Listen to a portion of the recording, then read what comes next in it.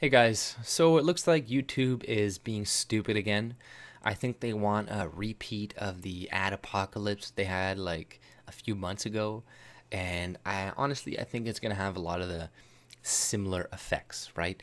They want to now, after the UK government, there was like a terrorist attack a little while ago, and the guy got radicalized online, right?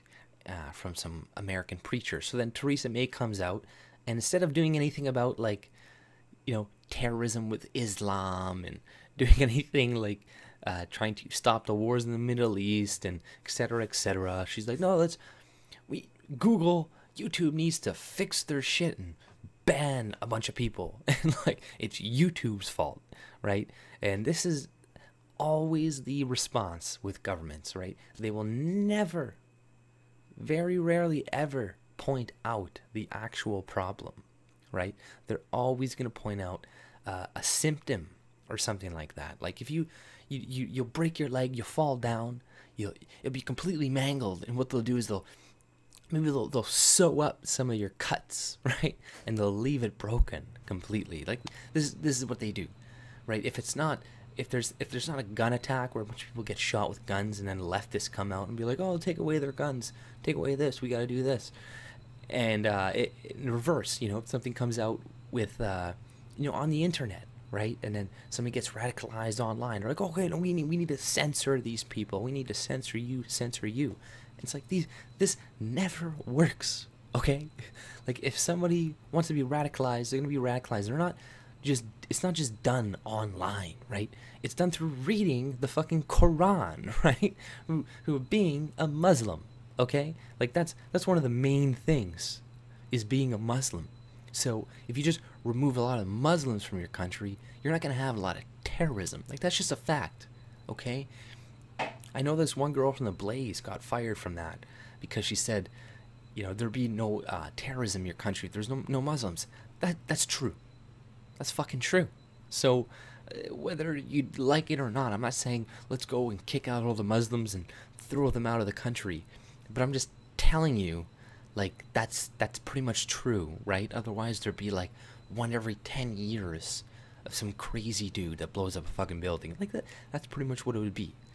So, so yeah, they're using this as a guise to say, oh, we need to stop these radical terrorists and blah blah blah. But that's not the way it's going to work. It's going to purely focus on people doing the alternative media. It's going to avoid everybody doing like it's going to avoid CNN, these people, like the mainstream media. It's not going to touch their content, but it's going to touch everybody else who speaks about things that are political, that are not offensive whatsoever, right? But they're going to be put in that category.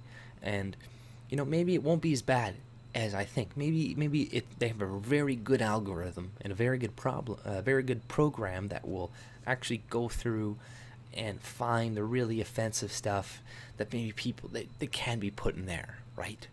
But I don't think so. With their track record, look at Twitter as well. Look at when they implemented their new guidelines.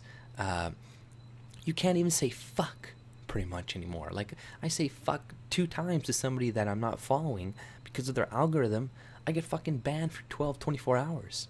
So this is not going to have, I believe it's going to affect a bunch of people on the left as well, though. Even though they're just trying to get pretty much people on the right, the alternative media, they're trying to get them. It's going to get people on the left, and they're the ones who are going to create the biggest stink about it. And they're the ones that are going to bitch and moan the loudest. And they're the ones that are going to be listened to. So hopefully, if it does get implemented, it affects everybody, evenly, because then it will, there will be a backlash, and then they'll put it back to the way it was, because they want to make money. They're a business, just like that whole restricted mode thing that was on to begin with for a lot of people. Then they turned it off eventually because like a lot of people bitched. So I don't think Google is necessarily this evil corporation that necessarily wants to censor everybody. I do think they're leftist and they have a leftist opinion, or mindset. So they are going to listen to these people more often than not.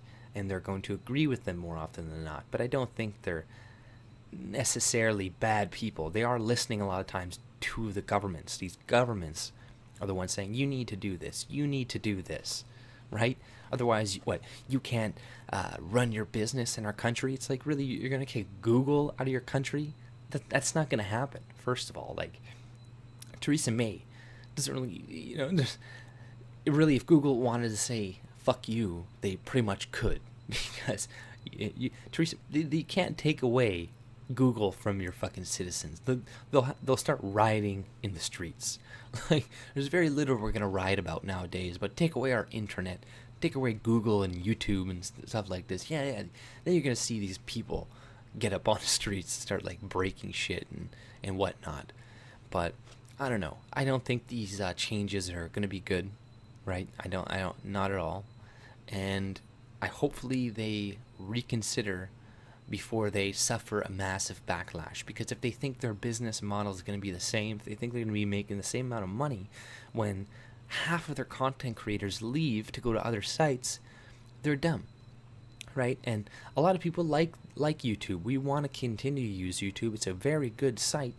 And, why create a whole new one? Why not just be a little more free with people in their content, their ideas, and then everything's good, right? Right? Everything will be fine. So instead of having to change it later, because that's what's going to happen, they're not going to be able to continue. If it is as bad as I think it might be, they're not going to be able to continue that model for a long time. They're going to have to switch it back because enough people are going to leave, right? So instead of taking that massive loss you're going to take, why don't you just not do it to begin with? And, I would recommend watching Styx Hexenhammer 666, his video on this. He goes through it much better, and this is where I got the idea for it. But, if you like my content, subscribe, and have a great day. See you later.